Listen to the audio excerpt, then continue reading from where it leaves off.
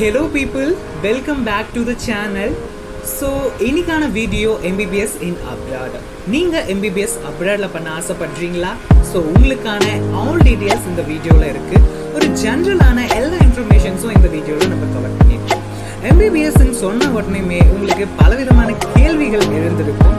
அந்த கேள்விகளுக்கான விடையும் இந்த வீடியோல நமக்கு இருக்கு. So அதில சில வித கேள்விகள் பாத்தீங்கன்னா ஃபீஸ் ஸ்ட்ரக்சர்ஸ் என்னென்ன கண்ட்ரீஸ்லாம் நம்மளுக்கு ஆஃபர் பண்றாங்க and visa processing எப்படி இருக்கும் and lot of curriculums எப்படி இருக்கும்ன்ற இருக்கு. So இதெல்லாம் பார்க்கலாம், வாங்க வீடியோக்குள்ள போகலாம்.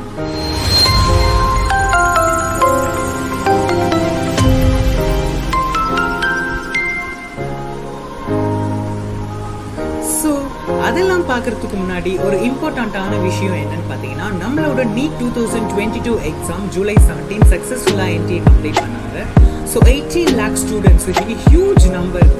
ஸோ லாஸ்ட் இயர் 15 lakhs தான், பட் இந்த 3 lakh ஸ்டூடெண்ட் எக்ஸ்ட்ராவா இந்த இயர் வந்து நம்மளுக்கு அப்பியர். ஸோ இன்னும் அதோட ரிசல்ட்ஸ் நம்மளுக்கு வரலை. ஸோ அது ஏன்ட்டும் நம்மளுக்கு தெரியல. ஸோ எல்லாருக்குமே நீட் 2022 எப்படி இருந்ததுன்னு கமெண்ட் பண்ணுங்க. நீங்க எவ்வளவு மார்க் வாங்குவீங்கன்னு கமெண்ட் பண்ணுங்க. ஸோ நிறைய ஸ்டூடெண்ட்ஸ் MBBS தேவையான கட் ஆஃப் வச்சுட்டு இருப்பாங்க, பட் சில ஸ்டூடெண்ட்ஸ்க்கு அவங்களோட கட் ஆஃப் பீட் பண்ண முடியாத நிலைமை இருக்குங்க. ஸோ நீங்க கவலைப்பட தேவையில்லை, உங்களுக்கான ஆஃபர்ஸ் முடிஞ்சு போயிடல, உங்களுக்கான ஆப்ஷன்ஸ் நிறையவே இருக்கு. ஸோ அதில் ஒரு ஆப்ஷன்ஸ் தான் MBBS இன் அப்ராடா அப்படின்னு சொல்லிட்டு பயப்படவே தேவையில்லைங்க. ஸோ ஏன்னா இன்னும் வந்து நம்மளோட இந்த 21st இயரால நிறைய பேர் வந்து அப்ராட்ஸ்ல போய் படிச்சுட்டு இருக்காங்க. யூஜி டிகிரிஸே ஆர்ட்ஸ் அண்ட் சயின்ஸே நம்மளுக்கு அப்ராட்ல போய் நிறைய பீப்புள் பண்ணிட்டு இருக்காங்க. ஸோ MBBS பண்றது என்னங்க தப்பு? ஸோ அப்ராட்ஸ் நம்மளுக்கு நிறைய கண்ட்ரீஸ் ஆஃபர் பண்ணுதுங்க ஃபார் MBBS. ஸோ அதில் வந்து சில கண்ட்ரீஸ் வந்து நான் இந்த வீடியோவில் மென்ஷன் பண்ண போகிறேன். எல்லாத்துக்கும் முன்னாடி ஒரு ஃபர்ஸ்ட் அண்ட் ஃபார்மோஸ்ட் கொஸ்டினா உங்களுக்கு இருக்கிறது எலிஜிபிலிட்டி. ஸோ அப்ராடுக்கு போகணும்னா என்ன மாதிரியான எலிஜிபிலிட்டி கிரைட்டீரியாவை பீட் பண்ணணும் அப்படின்னா, ஸோ ஃபர்ஸ்ட் அண்ட் ஃபார்மோஸ்ட் திங்கா உங்களுக்கு 17 இயர் கன்ஃபார்ம் கம்ப்ளீட் ஆகியிருக்காங்க. தென் நீங்கள் 12th PCB, அதாவது physics, chemistry, biology and maths இந்த 4 சப்ஜெக்ட்ஸுமே எடுத்திருக்கணும். சில கண்ட்ரீஸ்ல PCB மட்டும் இருந்தா போதும், பிசிக்ஸ், கெமிஸ்ட்ரி, பயாலஜி மட்டும் இருந்தா போதும். சில கண்ட்ரீஸ்ல வந்து PCBM 4மே கேட்பாங்க. ஸோ இந்த சப்ஜெக்ட்ஸ் நீங்க எடுத்திருக்கணும்.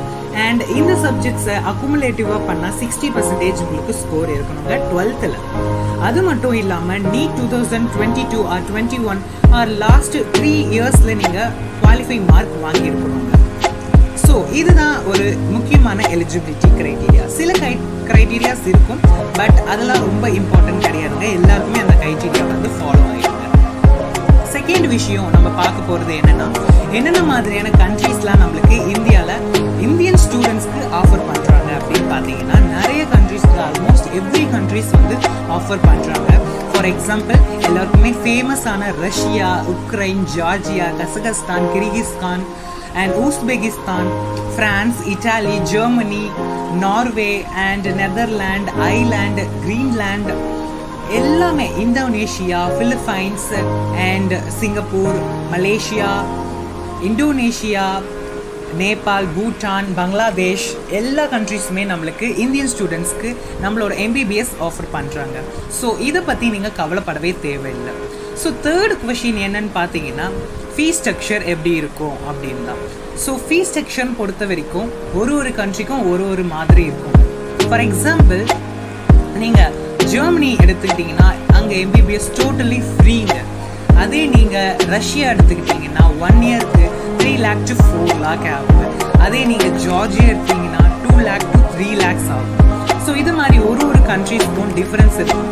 பட் அக்குமுலேட்டிவாக எல்லா எக்ஸ்பென்ஸும் சேர்த்து நீங்கள் MBBS ஃபாரினில் போய் பண்ணணும்னா ஒரு 35 lakh to 40 lakhs இருந்தால் போதுங்க. Enough, that is more then enough. நீங்கள் ஓனாக குக்கிங் பண்ண போகிறீங்கன்னா இதில் வந்து பாதியான காசு உங்களுக்கு மிச்சமாகும். ஏன்னா cooking expense and living expense தான் நிறையவே இருக்குது. ஸோ இதுதான் வந்து டோட்டலான எக்ஸ்பென்ஸ் அப்படின்றது. தேர்ட் விஷயம் என்னன்னு பார்த்தீங்கன்னா லாங்குவேஜ் தாங்க. ஸோ நிறைய கண்ட்ரீஸில் வந்து அவங்களோட ஓன் லாங்குவேஜில் எம்பிபிஎஸ் பண்ணுவாங்க. ஃபார் எக்ஸாம்பிள் ஜெர்மனி அண்ட் நிறைய கண்ட்ரீஸில் வந்து இங்கிலீஷ்லேயே ஆஃபர் பண்ணுவாங்க. இட்டாலி, உக்ரைன், ரஷ்யா, ஜார்ஜியாலலாம் இங்கிலீஷ்லேயே ஆஃபர் பண்ணுறாங்க. ஸோ இது வந்து சில கண்ட்ரீஸ்க்கு வந்து அஃபர்டாக இருக்கும், சில கண்ட்ரீஸ்க்கு வந்து நாட் அஃபர்டாக இருக்குங்க. ஸோ அந்த இங்கிலீஷ் கண்ட்ரீஸை வந்து என்னென்ன அப்படின்னு சொல்லிட்டு நான் இனி வர வீடியோஸ் போட்டுறேங்க. நெக்ஸ்ட் என்னன்னு பார்த்தீங்கன்னா எத்தனை இயர், அதாவது ஹவு மெனி இயர்ஸ் இந்த டியூரேஷன்ஸ் இருக்கும். ஸோ ஜார்ஜியா அப்படின்னு பார்த்தீங்கன்னா 5.5 இயர்ஸ் தாங்க. கசகஸ்தான் பார்த்தீங்கன்னா 5.5 இயர்ஸ். பட் இன் ஜெர்மனின்னு பார்த்தீங்கன்னா 6 இயர்ஸ் எம்பிபிஎஸ் கோர்ஸ் மட்டுமே இருக்கும். அது இல்லாமல் ப்ரீ மெடிக்கல் கோர்ஸ் 2 இயர்ஸ் ஆகுங்க.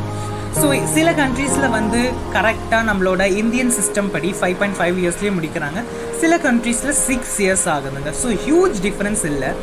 ஸோ எல்லா மாதிரியும் தான் 4 இயர்ஸ் ஆஃப் ப்ராக்டிசிங் மெடிசன், அதாவது 4 years of studying and practising and last 1 year வந்து கம்பல்சரி ரொட்டேஷ்னல் இன்டர்ன்ஷிப் வந்து நம்ம பண்ணணுங்க. ஸோ இதுதான் வந்து நம்மளோட 4th கேட்டகரியாக இருக்க போகுதுங்க. அதாவது என்னென்ன மாதிரியான சிலபஸ் ஃபாலோ பண்ணுவாங்க அப்படின்ட்டு. மோஸ்ட் ஆஃப் த குளோபல் வைட்ல இருக்க மெடிக்கல் யூனிவர்சிட்டிஸ் எல்லாம் ஃபாலோ பண்ணுறது தாங்க இந்தியாவுமே ஃபாலோ பண்ணுது. அதாவது அனாட்டமி, ஃபிசியாலஜின்ற சப்ஜெக்ட்ஸ் தான் எல்லாருமே எடுக்கிறாங்க. ஸோ சில பார்த்தீங்கன்னா மைனர் சேஞ்சஸ் இருக்கும். என்னன்னு பார்த்தீங்கன்னா நம்ம இந்தியன் மெடிசன்ஸில், அதாவது நம்மளோட இந்தியாவில் மெடிசன் ப்ராக்டிஸ் பண்ணுறீங்க, எம்பிபிஎஸ் பண்ணுறீங்கன்னா உங்களுக்கு வந்து எம்பிபிஎஸ் அனாட்டமி ஃபார் எக்ஸாம்பிள் எடுத்துக்கிட்டோம்னா நம்ம ரீஜனல் அனாட்டமி படிப்போம். இன்கேஸ் நீங்கள் ஃபார் எக்ஸாம்பிள் ரஷ்யா, யுக்ரைன் அப்படின்னு போனீங்கன்னா அங்கே வந்து சிஸ்டமேட்டிக் அனாட்டமி படிப்பாங்க. ஸோ இது மாதிரி மைனர் சேஞ்சஸ் தான் இருக்கும். ஸோ ஹியூஜ் சேஞ்சஸ்லாம் கிடையாதுங்க. ஸோ லாஸ்ட்டாக நம்ம பார்க்க போகிற பாயிண்ட் நம்ம பார்க்க போகிறது என்னன்னு பார்த்தீங்கன்னா எப்படி நம்ம இந்த யூனிவர்சிட்டிஸ்க்குலாம் அப்ளை பண்ணுறது. ஸோ இதே மாதிரி தாங்க நம்ம இங்கே புக்ஸ் காட்டுறோம் பாருங்களா, இதே மாதிரியான சிலபஸ் தான் நிறைய கண்ட்ரீஸில் வந்து ஃபாலோ பண்ணுறாங்க. For anatomy, human anatomy for பிடி சௌராசியா தான் நிறைய பேர் ஃபாலோ பண்ணுறாங்க. சிம்பிள் லிங்கம்ஸ் ஃபார் ஃபிசியாலஜிஸ் நிறைய பேர் ஃபாலோ பண்ணுறாங்க. ஸோ இது மாதிரி காமன் சிலபஸ் தாங்க எல்லா ஃபாரின் கண்ட்ரீஸ்லையும் நம்மளுக்கு அவைலபிளாக இருக்குது. ஸோ லாஸ்டான கேள்வி என்னன்னு பார்த்தீங்கன்னா எப்படி நம்ம இந்த ஃபாரின் கண்ட்ரீஸ்க்கு அட்மிஷன் வாங்குறது அப்படின்னா 2 மெத்தட்ஸ் இருக்கு. ஒன்று நீங்கள் ஒரு கிளைண்ட் மூலமாக ஆர் ஏஜென்சி மூலமாக போகலாம். நிறைய ஏஜென்சிஸ் இருக்கு. ஸோ அந்த ஏஜென்சியை நீங்கள் காண்டாக்ட் பண்ணி என்ன மாதிரியான கண்ட்ரீஸ்க்கு நீங்கள் போகிறீங்கன்னு சொன்னீங்கன்னா அந்த கண்ட்ரீஸோட டீட்டெயில் அண்ட் எல்லா ப்ராசஸுமே அவங்களே பண்ணிப்பாங்க. ஸோ நீங்கள் இன்னொரு ஆப்ஷன்ஸும் இருக்குது. டைரெக்டாக நீங்கள் போயிட்டு எந்த யூனிவர்சிட்டிக்கு அப்ளை பண்ண போகிறீங்க, எந்த கண்ட்ரியில் அப்படின்னு பார்த்துட்டு அந்த யூனிவர்சிட்டிக்கு கீழே போயிட்டு அப்ளை பண்ணலாங்க. பார்த்தீங்கன்னா சில கண்ட்ரீஸில் வந்து என்ட்ரன்ஸ் எக்ஸாம் இருக்கும், on the arrival entrance exams இருக்கும். அது சிம்பிளாக தான் இருக்கும், ரொம்ப பேசிக்ஸாக தான் கேட்டிருப்பாங்க. சில எக்ஸாம்ஸில் மெயின் என்ட்ரன்ஸ் எக்ஸாம் வைப்பாங்க. ஃபார் எக்ஸாம்பிள் யூரோப்பில் இருக்க இட்டாலியில் நீங்கள் படிக்கணும்னா ஐமேட்ன்ட்டு ஒரு எக்ஸாம் இருக்குது. அந்த ஐமேட் நீங்கள் எழுதி நல்ல ஸ்கோர் வாங்கினீங்கன்னா உங்களுக்கு ஸ்காலர்ஷிப்ஸுமே கிடைக்குங்க. ஃப்ரீயாக படிக்கிறதுக்கு, ஃபுல் ஃப்ரீயாக படிக்கிறதுக்கு ஸ்காலர்ஷிப்ஸுமே கிடைக்குங்க. பட் சில யூனிவர்சிட்டிஸ்க்கு இது மாதிரியான எந்த ஒரு என்ட்ரன்ஸ் எக்ஸாம்ஸுமே கிடையாதுங்க. ஸோ நீங்கள் டைரெக்டாக எந்த யூனிவர்சிட்டிக்கு போகணுமோ அந்த யூனிவர்சிட்டியோட வெப்சைட்டில் போயிட்டு கரெக்டான டைமில் நீங்கள் அப்ளை பண்ணணுங்க.